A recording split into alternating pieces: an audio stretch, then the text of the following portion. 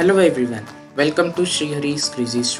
In this video, we will see how to print the final answer of an arithmetic calculation in decimal, and we will see how we can get the number from user and perform its calculations. So let's get started by not wasting more time.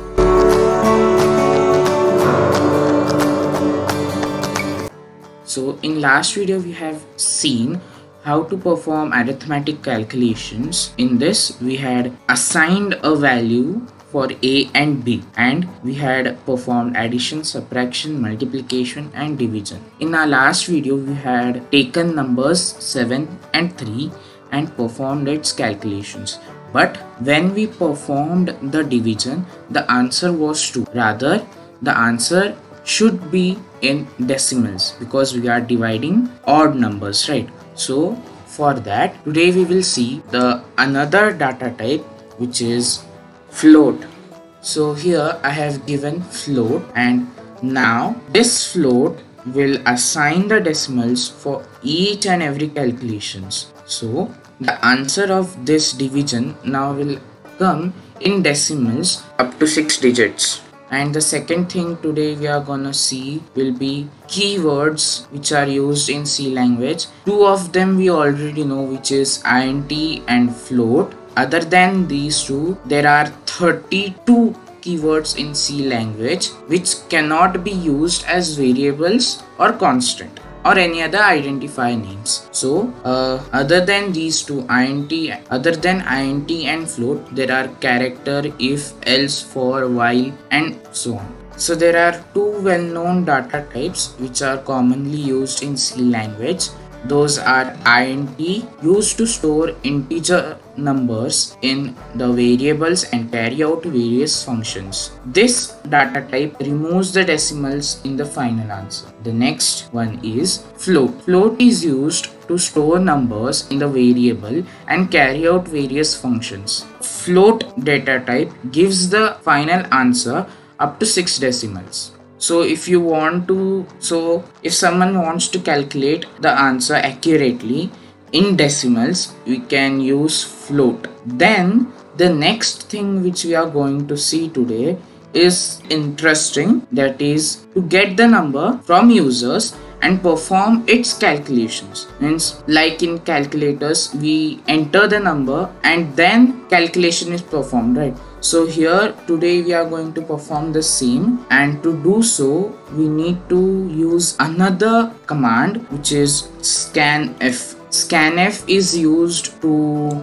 take the input given from the user. So, and as we are taking integer numbers, we are going to type %d inside double quotes, and then we need to store the numbers which are given from the users. So for that we will take int a, b, c. C will be used to store the answer, and a and b will be used to store the input from the user. So first scanf %d inside round brackets, then comma ampersand. This is used to assign the input given by the user to this variable. So suppose if I enter first number as 2, so 2 will be assigned to a variable, and if I enter the second number as 4 will be assigned to variable b, and then according to that calculations will be performed.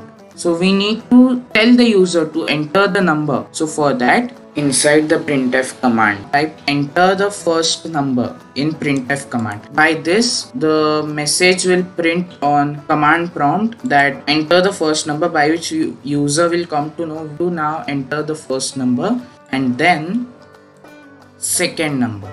After first number is given by user, then we need to take the second number also, right? So for that, before the scanf command of b, we need to type printf enter the second number, by which the user will come to know that to now enter the second number. And when we are using float as data type and saving the variables, we need to give %f everywhere instead of %d. As we have seen in our previous video, %d, %f are called as format specifier.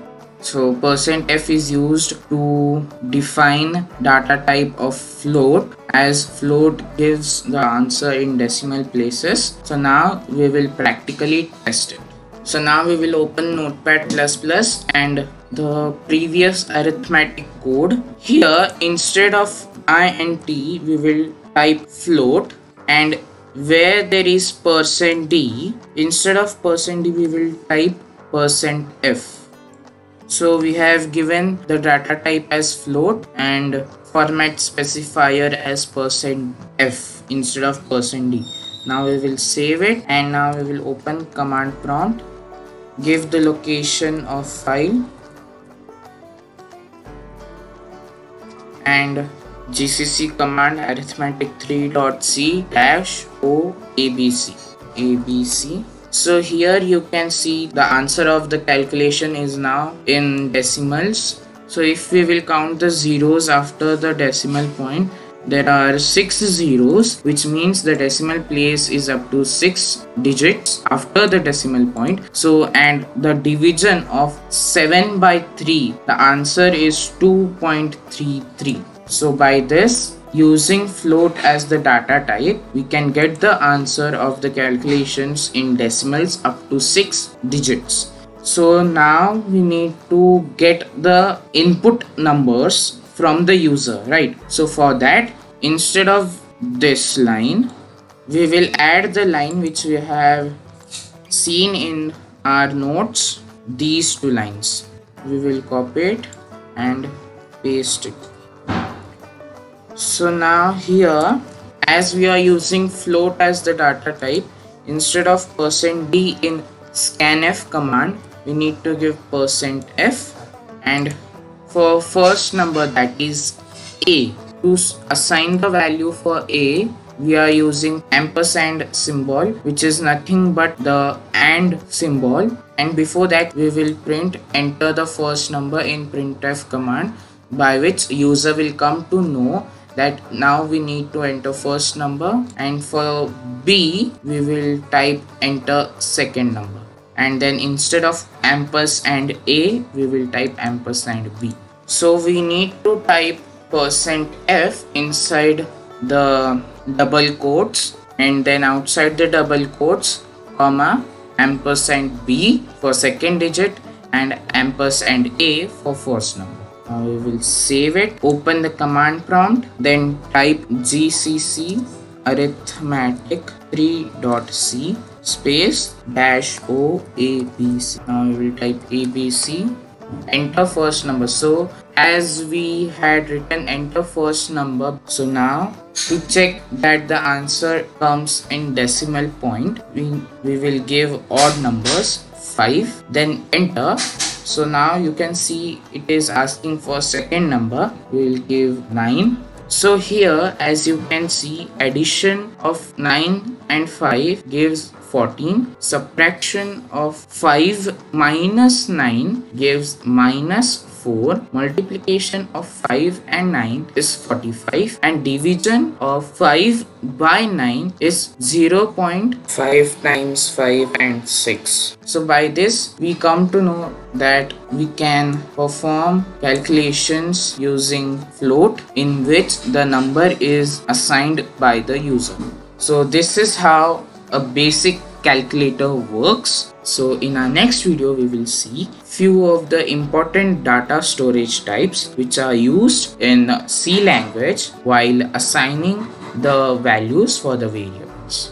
So today we will end our C programming session here. If you like the video, don't forget to like, share, and if you are new to my channel, don't forget to subscribe my channel. So thank you for watching. Have a nice day.